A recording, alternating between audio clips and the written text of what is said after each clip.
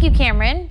No classes today in the Greater Albany School District while teachers of the district remain on strike. Over the weekend, parents rallied in support of the union's efforts as the strike enters week 2. Right now, teachers are asking for better pay and more resources for educators and students.